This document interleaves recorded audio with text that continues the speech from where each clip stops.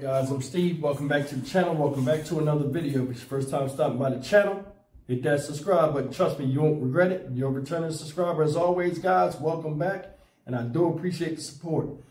Guys, as the time for the Tyre Nichols case trial date is supposed to be announced, I think it's November 5th or 6th.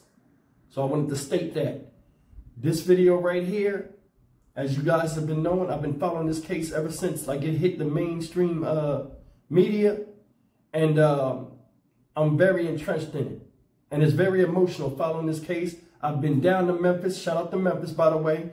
I went to both stops, stop 1, stop 2. I discovered how he covered so much ground from that first stop to the second stop. I showed you guys the little pathway that he took. I measured the distance that he ran for his life before he finished up getting caught and beaten 40 to 60 yards from his own home, calling for his mother. I've covered this whole thing all the way up until now. I've just did 4 of the 5 officers and what I think their defense plan is going to be and why they're doing and shifting in the position, defensive postures prior to the trial date, to position themselves to prove that they're innocent, even though they all contributed to the death of Tyre Nichols in one way or another. But this last person I'm going to do, and I saved him for last, and a lot of y'all have been waiting for him. This one right here, Emmitt Martin III. This guy right here is the worst of the worst. The quiet storm. A lot of people want to separate themselves. Well, the other 3 officers, Desmond Mills Jr., Tadarius Bean, Justice Smith, want to separate themselves after seeing the tape and seeing the discovery and all of that. They want to separate themselves from Demetrius Haley and Emmitt Martin III. Why is that? I'll tell you why. Demetrius Haley ran his mouth, implicated everybody, said what everybody did in his braggadocious form as his dumbass does. Emmitt Martin didn't really say that much, except for, you know, a couple of things that I'll cover in this story. But he sat there after it was over and went along with the program. Guys, in this video, I'm going to tell you, in fact, I'll say it right now. I said all of these officers are responsible for the death of Tyre, the beating death of Tyre. But the one that really put the nail in the coffin, and I will show you proof, Emmitt Martin III is the one who murdered Tyre Nichols.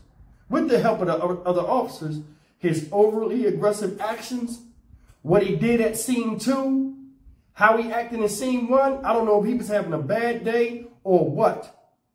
But it makes me think, honestly, 2 things. If Tyre Nichols had stayed at that first scene, would he still be alive? Because that was a more public scene. It was more lights out there. It was a traffic place. Somebody would have got that on camera.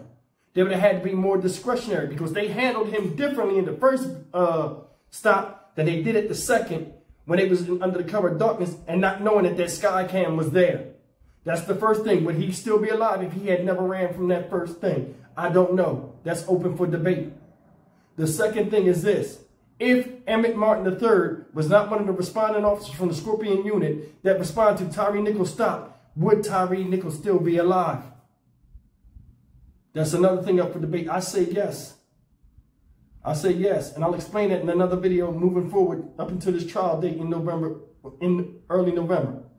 But this man right here, the Black Death, the quiet storm, Emmitt Martin III, from his physical handling of Tyre Nichols, he's the one that killed him. And if you don't believe me, check out the autopsy report and go watch the video. A lot of y'all been covering this story with me. A lot of y'all have been watching this video. You know, I've been running this for a while. I'm going to call this right down the middle. All honesty, he killed Tyre Nichols. Look. But let's start with this. The autopsy done by the West Tennessee Regional Forensic Center confirms Nichols died of blunt force trauma to the head. They ruled his manner of death a homicide. Now, the report reveals he had swelling and bruises on his brain and blunt force injuries to his neck, torso, and extremities. He also had liver and kidney damage and too much fluid in his lungs. X-rays, though, showed no fractures. The report mentions the night of the beating, Nichols' heart flatlined at the scene. CPR was initiated, and at the hospital, he was put on a ventilator. He died 3 days later. The toxicology report shows some medications in his system were administered at the hospital. It also states there was a sample taken at the hospital that detected some THC in his system. Alcohol was also detected, an amount under the legal driving limit, equivalent to about 2 beers for his weight. All right, ladies and gentlemen, that was it. And that was the proof.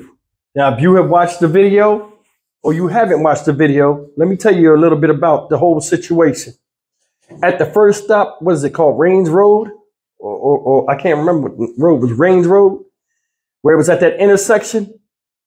The first stop, the 3 officers were Preston Hempfield, Demetrius Haley, and Emmitt Martin III. Emmitt Martin III, guys, in case you don't know who's who, is the one that said, "I'll break your effing arm." He's also the one that tried to twist his arm when he was like, "Hey, I can't do anything." Demetrius Haley was the one that was basically doing a lot of trash talking. And Emmitt Martin was the one that's telling Hempfield to tase him. When Hempfield didn't tase him when he was on the ground, he was like, "Tase him, tase him, tase him." He's the one that was holding Tyree's arm so Tyree couldn't turn over. The only person that was rational at that site, at that first stop, was Tyree Nichols. He said multiple times, "I can't turn over. He has my arm." They kept saying, "Get on the ground." He's like, "I'm on the ground." What more could he do? The over-aggressiveness of Emmitt Martin almost single-handedly brought up the demise of Tyree Nichols. He was twisting Tyree Nichols' arm. Then he sprayed his face. Tyree Nichols said, "Hey, to hell with this. These cops ain't even acting like normal police officers." He got up. He ran in a circle. When he ran in that circle, they were confused, especially Emmitt Martin. If you go back and look at the video and you look real quick, when he ran in that circle and the body camera, Hempfield looked at him, right? Emmitt Martin stood there after he sprayed him with the mace, like, "What the hell?" and watched him go around in the circle. Ran off. Demetrius Haley, blinded by the mace, runs after him. Hempfield in pursuit. Emmitt Martin never left the scene. He stayed there with the cop cars. He stayed there on the scene. They come back. Emmitt Martin leaves. Emmitt Martin catches up with Tyree Nichols, along with Tredarius Bean and Justice Smith at the second stop. Now, we're at the second stop, right? Pay attention. Bean and Justin Smith swung on him a couple of times. Didn't really do no damage to him because they stupid. They was punching each other. I don't know where they got their training from. All these cops look stupid. But anyway, when they got to the corner and they were trying to put his hands behind his back or whatever, when he had one handcuff or whatever what they were saying, I guess Emmitt Martin said, "Hey, to hell with this." And he did him like he would somebody in a street fight or a bar fight. First thing is, I'm going to show you. When Tyree Nichols was on the ground, he kicked him in the face 3 times. Hard. To where you could see his head going back and he was trying to put his hands up. What in those kicks told you that that wasn't excessive force? Who kicks somebody in the face like that? You only see that type of stuff on action movies when thugs do that to the good guy or they're terrorizing somebody and somebody comes to break it up. Not only that, now it said he died from blunt force trauma to the head and neck. Injuries to his brain. They stood him up. Emmitt Martin hit this man 5 times as hard as he could. And they said it at the end. Remember, they said it at the end. When he punched him the first 2 times, he was fixing himself. They was holding him. He's spinning around. Justin Smith, Tredarius Bean held him in position. So they're not innocent in this. fired on him. The last 3 times he punched Tyre Nichols is what did him in. And where a lot of those brain injuries, besides those kicks, came into being. I want you to remember, this man right here, Emmitt Martin, played college football, 6'3", 250, 260 pounds. That is a big human being, ladies and gentlemen. The 3rd, 4th, and 5th punches is what finished Tyre Nichols. He grabbed him like this, held him, and then pulled him to him as he punched his face. The way his head moved in an unnatural position was horrifying to me. A man shaped like spaghetti, and you have to punch him like that, all in the name of putting handcuffs on him when one is already on him? All these cops need to be fried in fish grease. His antics and violence towards somebody that looks like him, that he could have easily subdued by himself. He did all of this. He did it with the help of these 2 demons holding him up. Tweedledee and Tweedledum. He single-handedly killed Tyre Nichols with his actions. With his actions. And they allowed it. They allowed it. I've been in different scenarios where I've seen people fighting, and I've seen somebody take a blow and everybody's like, oh, we got to break it up. Nobody did that. Then they come under the guise after. Listen, let me say this, and this is messed up. Them last 3 punches, guys, when Emmitt Martin hit Tyre Nichols, right? He fell to his knees like he just was falling. He just slowly went down. It was over. It was over. They said he flatlined at the scene. I did videos where I'm like, yo, he's dying. Field Lieutenant Dwayne Smith looked at him, had the camera on him. I think he took a video of Tyre Nichols. I think he honestly did.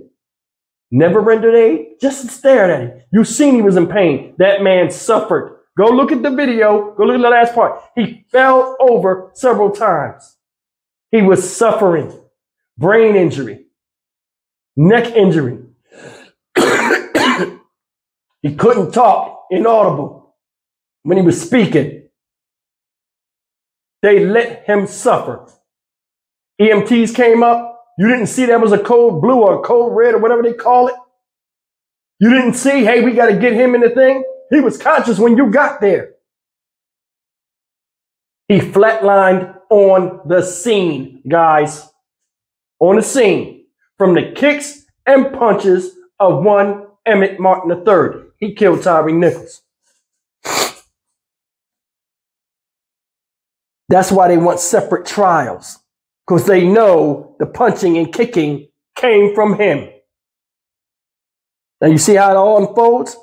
That's why they don't want to be around him. He the one that beat him up. Demetrius Haley, one that ran his mouth and implicated all of us. We don't want to be around him because now he got to keep them statements in court. Their credibility already shot as a unit, been disbanded immediately. We don't want to be associated with the rest of it, but you are. You held him up, held him down on the ground with his face to get them kicks. I will be down in Memphis to see the looks on their faces when they get thrown into the fire. I feel nothing for these people. A lot of people sit up here and defend police. And trust me, I do respect police officers, the good ones. But when you have officers like this that run amok in society and beat the shit out of normal standing citizens and treat everybody the same because of the area they live in or the color of their skin sometimes, I have no respect for you. No respect. I'm Stock Market Steve for the Dynamic Reason channel. As always, like, comment, share, and subscribe. Judgment Day is coming. The light's on. You see the roaches scrambling. We'll see where it goes from here. See you in the next video.